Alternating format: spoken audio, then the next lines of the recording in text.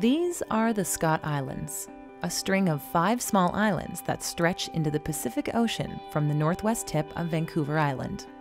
Every year, these islands are host to the highest concentration of breeding seabirds in the Canadian Pacific. At the intersection of the Alaska and California ocean currents, the area is full of diversity and an abundance of life. The Scott Islands are within the territories of the Tlahtlasequala and Quatsino First Nations.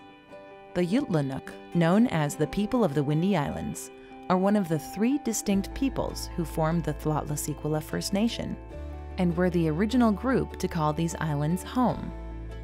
In a Quatsino origin story, one of the twin sons of the creator had a stride so long he could step from the northern tip of Vancouver Island onto one of the Scott Islands. For both First Nations, the area remains culturally significant and a rich source of food, social, and ceremonial resources. The islands themselves are already provincial parks or ecological reserves. The Scott Islands Marine National Wildlife Area extends the protection seaward. The establishment of this vast protected area recognizes how crucial the surrounding ocean habitat is for the millions of seabirds who visit annually. The Government of Canada is committed to the long-term conservation and protection of seabirds and their habitat.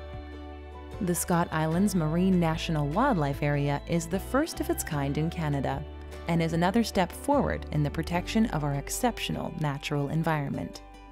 The world's oceans are fragile, and these delicate marine ecosystems face a growing number of stresses.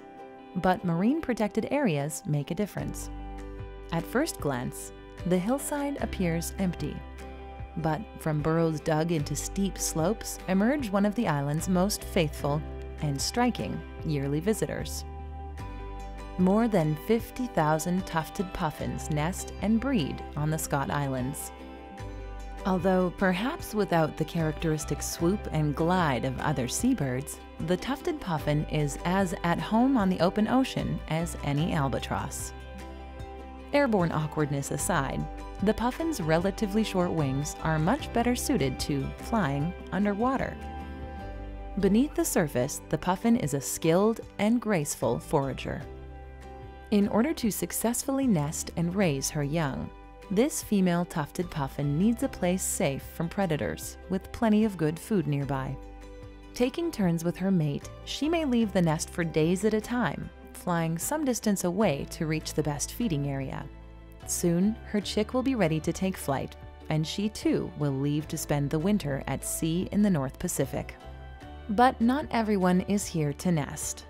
Next spring, she and millions of other seabirds will return to spend the summer months here, safe on the island's steep coastlines and supported by the rich marine ecosystem. However, ocean pollution, human disturbance, and a changing climate threaten marine and coastal animals and ecosystems. In the face of these risks, marine protected areas such as the Scott Islands Marine National Wildlife Area help to maintain biodiversity and increase the resiliency of vulnerable populations and habitats.